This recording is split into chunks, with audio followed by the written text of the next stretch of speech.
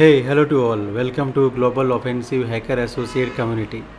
In this section, we are going to learn about host header injection. We will going to understand like what exactly is a host header, how to identify this vulnerability, and how we can exploit the vulnerability. So as usual, okay, like whenever I record a video, I always try, okay, like you should also replicate the same thing, okay, in your environment. So let's begin. So here is basically our topic: host validation bypass via connection state attack. So maybe I think this word may be new to you. Okay, so I'm going to show you full practically like how we can detect the vulnerability and how we can exploit it. So let's get started. So first you can go to the Portswigger website and you can access this particular lab. Okay, and you can see from this button you can access this particular lab and you can copy this particular link and you can use in your favorite browser. So in my case I'm going to use Burp Professional. Okay, and I'm going to use same browser. Okay, so you can simply go to the start Burp. In this case simple, you can go to the proxy area and you can go to the open browser and you can see clearly this is basically the application, right? Host validation bypass. So in this case, we have option called my account, and what is our task? So our task, basically is to delete the particular user called Carlos, and we need to access the admin panel, which is located at 192.168.0.1/admin. Okay, this is our task, this is our goal. So let's go to the Burp. This is the Burp suite. Okay, you can simply intercept on it and you refresh this particular page. You will see that cookie and everything will come here, right? You can see this is the get, this is the host, cookie, and so on. Always remember, when you are performing a application penetration testing, each and every request is important to us and each and every response is important to us. Plus don't forget the header. Header is very, very important, for application penetration testing. And exactly we are learning host header injection, right? So you can simply right click, send to repeater, and you can simply intercept off it. So when you off the intercept, you can see this part, look as it is, and here you can see this is the repeater tab is highlighted. In order to detect host header vulnerability, what you can do is again analyze this particular header. You can see we have a get request, we have a host header here, and we have a cookies, and we can see further other informations are available here. So what you can do, so you can see in this particular host header, because we are performing injection, so I can simply change this part and right click, and you can see the option we have called insert collaborator payload. So when you send a collaborator payload, and don't add any HTTP URL here, only the header, the collaborator part, don't add any HTTP // don't add it here. What I'm talking about is don't do this mistake, because we are injecting inside this host header. So simple remove it, and you can simple send this one, and here you go. You can see we got the response, and you can simple go to the collaborator. You can simple go to the poll now, and you can see we got the interaction, by the way, right? So it confirmed that like the vulnerability exists. So this particular endpoint is vulnerable for host header. Now further how to exploit it. So generally what we can do here is we can simple copy this part, and we can type here SSRF now, server side request forgery. So this is the IP address as mentioned already on the lab environment, and this is the part I'm trying to access the admin area from this one, host 192.168.0.1/admin. basically this is the request, and when you send the request, let's see what will happen. And here you can go, and you can see, as I mentioned, each and every request is important and each and every response is important. So if you see this particular response, you can clearly see that this is redirecting again to the location, basically home page. So this is your home page. So example, if you verify this page and this link is equally same, you can see that h1websecurityacademy.net. here you can see h1websecurityacademy.net. fantastic. So on our first finding, we identify when you change this part, and you will see the response basically redirect to the / part. It means home page. Now further how to exploit further this thing, right? So in this case, because our topic is connection state attack, so what I will do here is I will go to the Burp. I can simple right click, and send to repeater. And why I am doing this? Because I want to duplicate the request. So this is the best way to duplicate the request. Simple send to repeater, and you can see repeater tab highlighted and the request is duplicated. So now in the tab number 2, I'm adding the same thing here. I'm not changing anything, I'm using the same thing whatever I did here. Okay, so you can see we have admin, we have the panel, and we can see the cookie, and all the informations are available here. Fantastic. Now go to the number 1. This is the tab number 1. Here what I will do is I will basically play with these two tabs together. So how we can basically do that? Simple, you can click on the plus button, and you can see clearly we have an option called create a tab group. When you click on the tab group, you can see what name you want to give. So I'm basically selecting by default and selecting number 1 and number 2. I want to add in a group, and I want to change the color, that is basically red, and create it.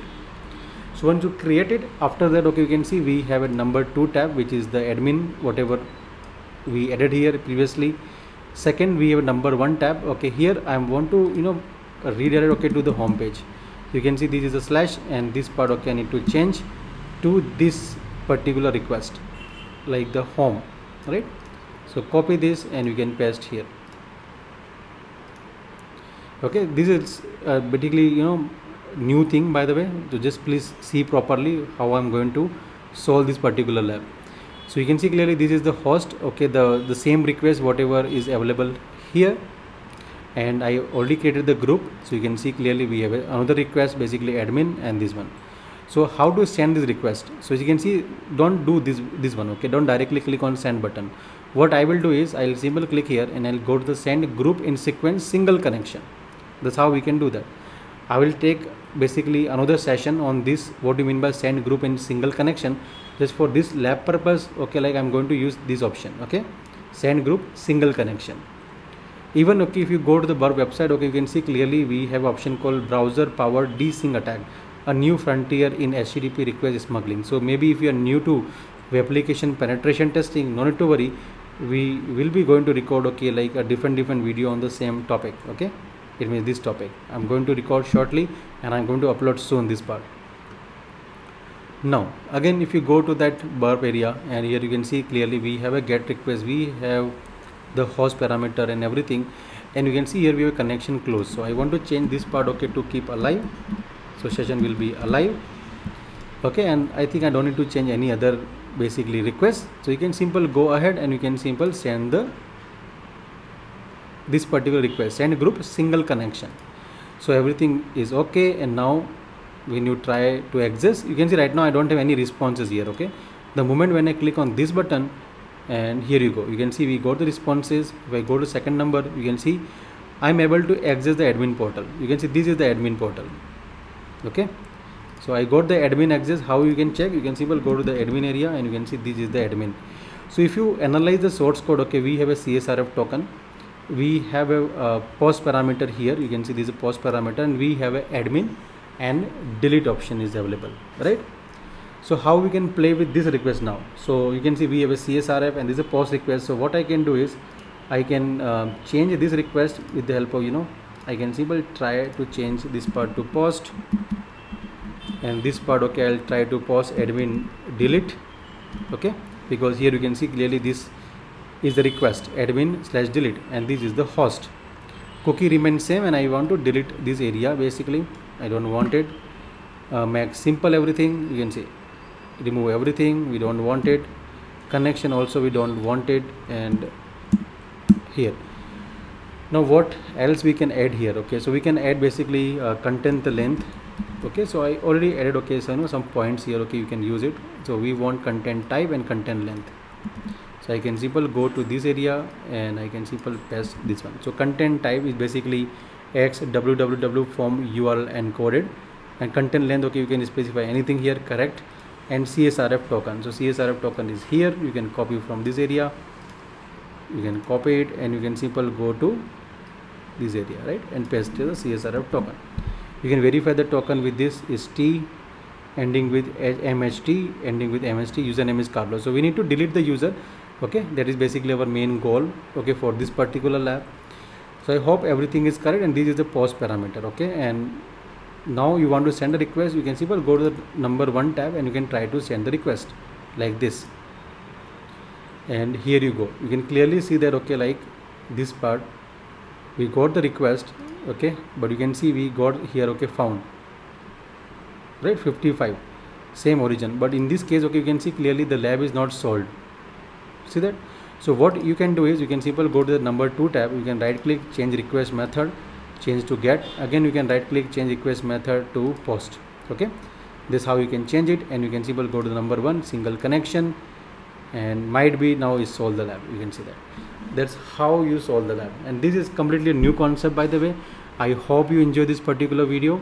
And that's how we solve the lab. It's called host validation bypass via connection state attack.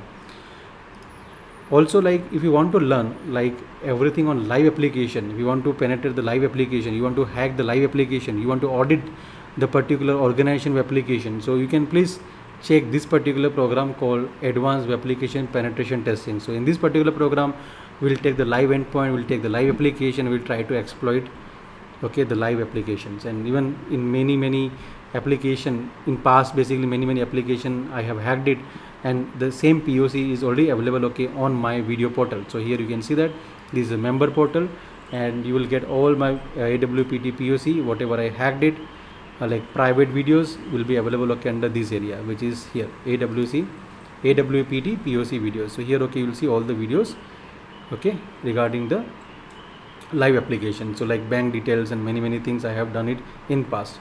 So I hope you enjoy this particular video, and have a great day, have a lovely weekend, and see you in the next coming session.